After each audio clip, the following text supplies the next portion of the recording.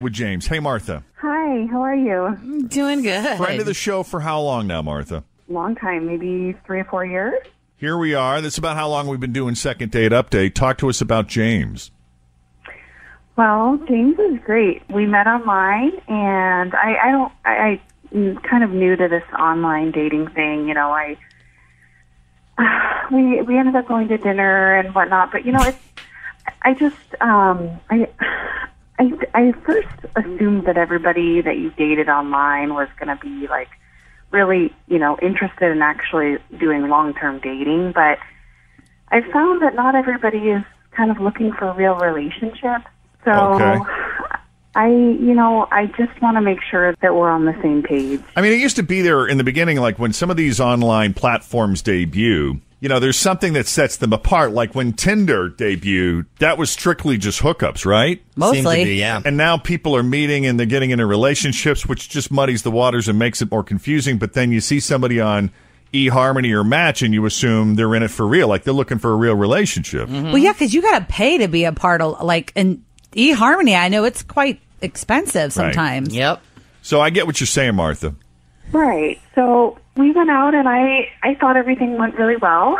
We went for drinks afterward. We met up at the Loving Cafe, and it was great. The food was great, and the conversation was great. And like I said, we had some wine afterwards. And I don't normally drink wine. I don't normally drink at all. So after a couple of glasses of wine, he came back to my place, and I'll spare you the details there, but we had a really great time. And I'm totally confused now. He said he wanted to find somebody to get really serious with, and he said he enjoyed spending time together. So I don't get it. I don't know why I haven't heard from him. And was this after the fact? Like when he said he enjoyed spending time with you, was that after he left? Was that in the form of a text? Was that when he was saying goodbye? He was talking about it at dinner time. I see. Saying he just was really enjoying spending time with me. And so, yeah. Now, that restaurant's a vegetarian restaurant. Who picked? Oh, that was my pick. I didn't even hear the restaurant. What was the restaurant? Loving Cafe. It's in Pleasant Ridge. Actually, it's a really cool spot. Yeah, I picked it. I've been there a bunch of times, and I really like it. Okay. So. All right. Well, if you can't think of anything else, we may as well just call him, right? Get him on. Yeah. Okay, then we'll take a break. And when we come back, we'll give James a call, see what he thought of Martha and his meat-free date with her. At least until they went back to his place. Boy. I was going to say not entirely. Jeez. Coming up next with Jeff and Jen on Cincinnati's Q102. Well, Martha met James online. She's not a big fan of the online dating thing. She went in hesitatingly. Hesitantly. Hesitatingly, though. I mean, that works too. Or I something. like it. Yeah. Good word.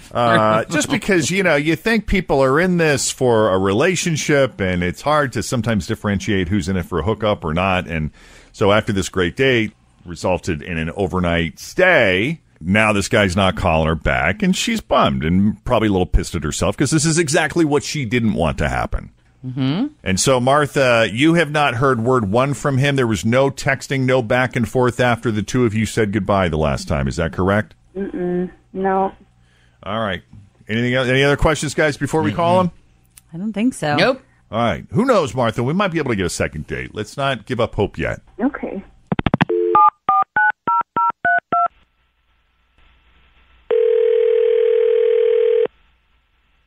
Hello?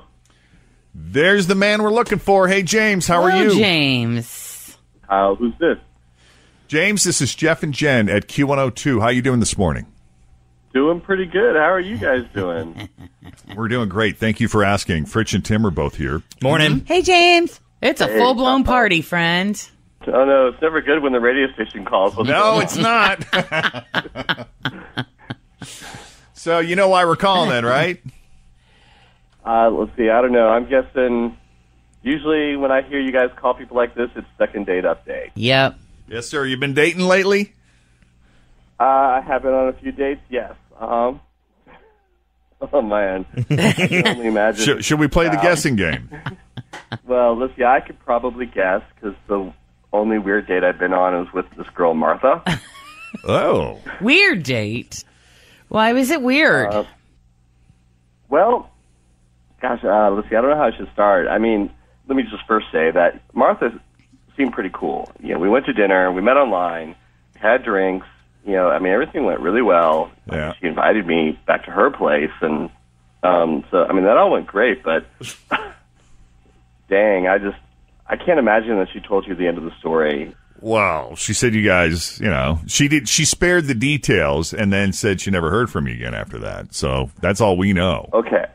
So this is the weird thing. It's like, during dinner, she told me about a pottery class that she was taking.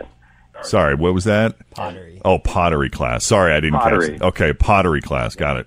And I was, genuinely interested in hearing about it. So as I was going home, she told me she wanted to give me something. She went into the other room, and she came back with this, pink piece of pottery that kind of looked like, I don't know, like maybe a long thing ashtray or a canoe or something. Oh, God. She was smiling when she gave it to me. I think you might know where this is going. I had no clue what it was when she first handed it to me, and so I asked her, and it was a mold of her she made in pottery class. Of hers? A mold of hers. A mold of hers. Just when I thought I knew where it was going. She wanted me to have it so I could take it home and be reminded of her and our evening. Here's a free gift. I love it. I want to know if she's got a whole rack of them or a whole box of them That's that she what I passed. was curious about. Everybody that comes over, is this your parting gift? Everybody get one. Here's a piece of me. It's a little memento for the occasion. Oh, it's great. Oh, wow. I mean, that's pretty odd. So I don't know what to do with that. And so I just kind of backed off. Can we get a picture? Oh, my God. Or maybe that would not be It's a little appropriate. personal. Right. Mm-hmm. Martha, Hi. Hey. is this a hobby or do you sell these online? Okay, guys. She's got an Etsy page. Vagina pottery. By Martha.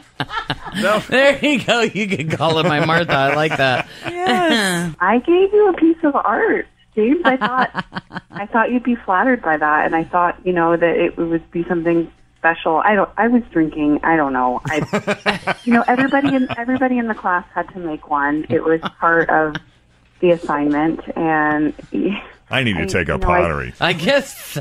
Were there guys in this class? I'm curious as to how, did you have to, just do it from memory, or was this something Oh, there was nothing molded? Was naked. Obviously, I'm really embarrassed about that part, but I didn't feel like it was supposed to be kind of funny.